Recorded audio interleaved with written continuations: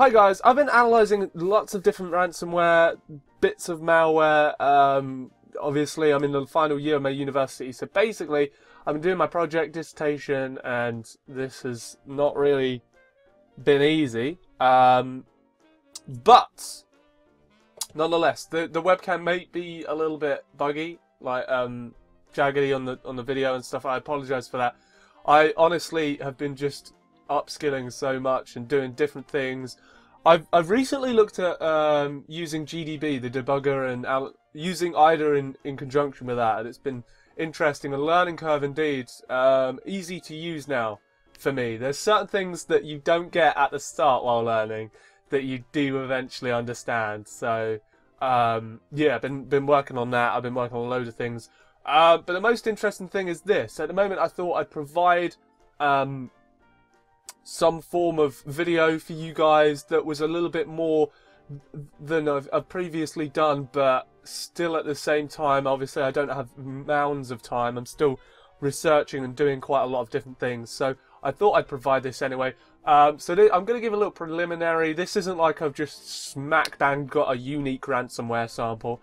I got this around the same time as everyone else, so these articles were like a couple of hours ago, like 24 hours, 48 hours. So Brad from, I think Malware Traffic Analysis and Bleeping Computer did previously. As I said, had my own sample from an email I'd set up, but I wasn't quick enough to publish. It happens sometimes in the security industry. Unbelievable. Good to work through the sample anyway and deliver information about it and discuss. Even though someone's already done it, it's always good to get your take on it and stuff like that. So that's why I'm doing this. A little bit of history. I've been sent some spam from these guys before because I sort of a couple of weeks ago I recognised the sort of similarity. So the top part, I've got my face in the way like the last video. So in the previous email, we can see we've got USPS and the user agent as well, which is basically the same. There is some, you know, if you were trying to put a statically set identifier, it wouldn't work. So you can see Mozilla 5.0, but then we've got this X11 here, and this is using Linux. So we're both using Thunderbird, but different versions as well. This is the ransomware email. So this is the email. Fairly simple, quite identifiable as not good. Clicking the link led to a redirector, of course. Redirected page URI was set as a 404, sort of to make sure that intrusion detection systems were somewhat fooled in some way. I mean, probably not, because later on we got a HTTP transaction with an EXE. So anyway, Word offline. So this is what we got redirected to. So this looks like Word online, doesn't it? But it isn't. It's actually an image. And they're not grabbing it from somewhere else or on the hacked web server, which it was. It was a hacked web server. It was using base64 in its images, and this is how it was trying to coax people into downloading it. So it had Word online, but it was saying, as you can see on the image, that it can't be read and you need a plugin. And so most people would be like, let's give it a go. Hosted on Google Docs, removed and obviously saying it's infected, but yeah, Google Docs, so people might have thought, sort of makes sense. It was MFC that was used. If anyone is in reverse engineering and discovers what I am, what I saw, I saw things that I didn't want to see. That's all I'm saying. I didn't really enjoy it. I also want to talk about how the icon was set as a PDF. That kind of, you know, if you clicked on the download and then you see the icon, you'd be like, oh, wait a minute. Wasn't signed with anything like that. Fairly small stub size for what it actually was. Although extracting it out, it was, I don't know. I used dynamic analysis for this. I feel like a lot of people think it's a dirty thing to do. Like you should be able to do it in static analysis, and I get that, but I did, you know, what some people would say cheat a little bit. I didn't. You should be doing this. But it means that you sort of lose understanding of how it initially happened. Now, the problem is that other samples that people got ran in the sandbox. So they were able to see dropped files and everything like that. My MFC sample did not. You can see the MD5 of the SHA one there. I forgot to actually include them in so that you can, you know, do it yourself. But they are. I have uploaded them publicly to Hybrid Analysis, and I think Malware. They should be on Virus Total anyway. So you could just grab them hashes and have a little look. But that initial sample did not return with understanding what it executed, which was ransomware. It did not lead to that whatsoever. So I went into memory, of course, and looked for RWX, and we have an MZ right there. I say MZ, executable. Yeah, after running that and suspending, I find something, that's what it is. How fantastic is that? So then we move on to the actual ransomware sample. We can, you know, it was pretty darn obvious within a couple of seconds after loading it into IDA that it was, you know, not packed or, obfuscated in any way. This was a really simple, easy to analyze piece of kit, really.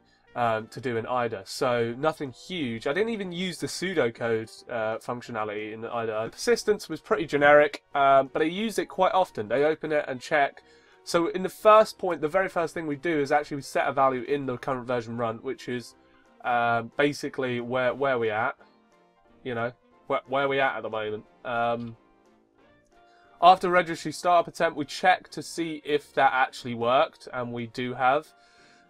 So we've got two functions there. Jack doesn't really rename his subroutine sometimes, so hate me. Then we test, check. If we don't, then just let's move on to something else, basically. I'm not fully sure, I can't remember now if it goes straight to encryption or it goes into another routine looking at something. It's like it checks registry again afterwards. Anyway, so we use get version, nothing huge, to compare and look at our version to understand if we can do what we're about to say, which is do a little bit of UAC. We want to see if UAC is about in these versions, right? So after we've done a bit of comparisons, we want to then check, we want to send a message box saying display color calibration isn't really working, access denied. And what we're trying to do here, and if you go on the Bleeping Computer articles or the Brad article, right, where they have images of it, is that it's it's called mole ransomware, so you can put that out. You'll see that they display a message box trying to get people to accept the UAC prompt that they give. So we use that using WMIC, process call create. The executable is held within the executable that is used as ransomware, like it's executed from app data, and all real things that we need, like the public key and the instructions, are also held in app data. No folder, just app data. And we use shell execute as well. So, you know, nothing out of the wild. And that's why I'm sort of introducing this, because it's sort of a generic introduction to all ransomware, because there's a lot of features that we have from various places that will include this. I'm not saying that every specific case that I've put in here is in ransomware. Like, you know, this. I'm just saying that in a general scheme of things, a lot of this stuff will be in other pieces. I mean, obviously it will, because they're lazy. So now we do an integrity check to see whether we are high integrity and we can do what we want to do. So we've sent a UAC. Now we're checking the integrity to make sure that UAC has been accepted and everything, and our process can do this. So this is actually quite often with a lot of... I think I actually talked about this in another analysis video that I did. But anyway, so as we can see, I'm just sort of highlighting this because this sometimes gets people a little bit confused. But we've got EAX in... well, the address of EAX into EDI, and then moving EDI to EAX, and then we're popping this. This is the same subroutine, and then we're moving on. This is different, so it is priv integrity is what this is. And then we are comparing EAX with 3000, which is high integrity. And you can see more. Oh, look at that. That's right in the way. That's annoying. Can we click out the way for that? That's not cool. Dropbox, do one. Hey, there we go. There you go. There's the URL. Just need to learn how to use Dropbox, really, don't I? So if it's high integrity, then we execute a load of different commands. And one of the most common things here that we have is the deleting of shadow copies. That's quite common. Some other bits here a little bit spicy. You know, I see a lot of PowerShell usage, which this didn't, but I'm putting that out there as well. I see a lot of PowerShell cert util as well. And then we're creating a GUID. Now we need that so we can specifically identify ourselves, and I'm just showing it there. That's the process name is actually, as I can say here, we actually use co-create ID, GUID as well. For that, I've just noticed. I've noticed the title that we used co-create. Well, we used the GUID for the process request as well. I'm not making any sense for the HTTP transaction for the public key. So we set a GUID, we truncate it to the first part where there's a dash, right? And we put that as a process name, and then we also use it as our identifier. We'll see in a bit. There it is. So there's our GUID. We use that. We actually only use 2 HTTP transactions within this. So we use it, one, to send for our public key, and then we use it again. If you don't know cryptography fundamentals, then search up public key encryption. And also the ver, which is obviously the operating system version. And then we also have this argument here, comparing, which basically, if we have a certain value set, so 1, we want to say file count, and that'll be used later, but at the moment we're not using file count. We'll be setting, trying to get the response for the public key, and there we go. And then we send it into a statically set file, and then we got the extension .mol, which is, you know, pretty interesting, to be honest. Yeah.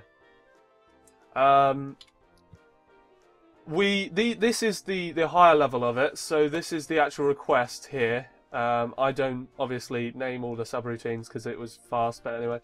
Sent to an IP in France from a Russian provider, normal. Supersubs is a JS file, is after a JS file. What I'm trying to say is there's supersubs.js, and they were trying to make it normal by saying supersubs.php. Not trying very hard to look normal though, because some ransomware URIs have stuff like that, which make it look a little bit less dodgy. Use generic reads for read the public key, nothing major out of that. I'll just show you that's what it is. And then we start with the directory enumeration. Now this is where I got a little bit crazy, because I thought about looking at this a little bit more intensely, but then I was like, I can't do this. So, you know, I might look at it later, but, you know, from what I could see, I was looking at the character extensions and how it was looking at the directories. It wasn't actually had a preset extension list. It was doing it in a different way. But I went into a subroutine and I had a jump table with over 1,000 nodes, and I was like, I'm out. So, you know, I'll maybe have a look at that later, but it's not a huge thing in this. Decent filtering on files, including making sure you don't encrypt the instructions, which is the most important part of this. Some ransomware that's less good doesn't really think about that. So that's what we've got at the bottom there. So the Starb Encryption, what we're doing is sort of the same what I've talked about, just generic read and write.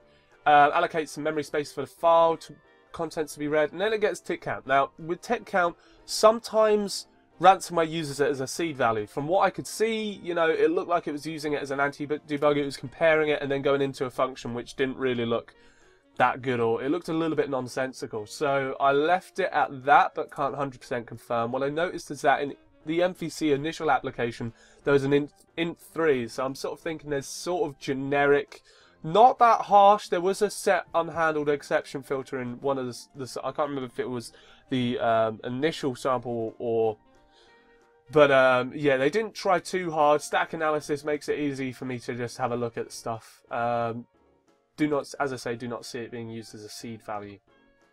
So encrypted file handle is created before we actually do the original encryption. We encrypt the original file. So we create another file handle which will have hex values .mol, and then we delete the file. So we don't actually read the file and then just write it in.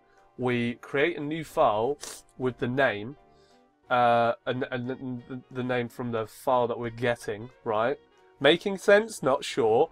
.mol, and then we encrypt the file that we want, the original file from a handle, the original file handle. Then we put the contents into our new file, and then we close all the handles, all good, right? And then we just delete the file. So interesting. Nothing too interesting on the encryption side, really. RSA implementation using standard Windows API. Chooses to have null set on the crypto service provider, sort of interesting, and rely on Windows to find it from a provide To find it from provider type, blimey, DW provider type set to 1 RSA _ full. As I say, we delete the original file, pray for slack space, right, for the victim, then move instructions on how to get files back. This is done in every directory. I say this now, I should have probably put that below, find next file basically. So we're just iterating through the files, and you'll see in handles from the process, there's like this, I'm doing this, but there's like a staircase, isn't it? It's recursively going through directories, and then going through the files, and then if it finds it interesting, it'll encrypt it. We then send our final HTTP request with the final count of files that we've encrypted. We show instructions in notepads. Nothing too extraordinary from this ransomware.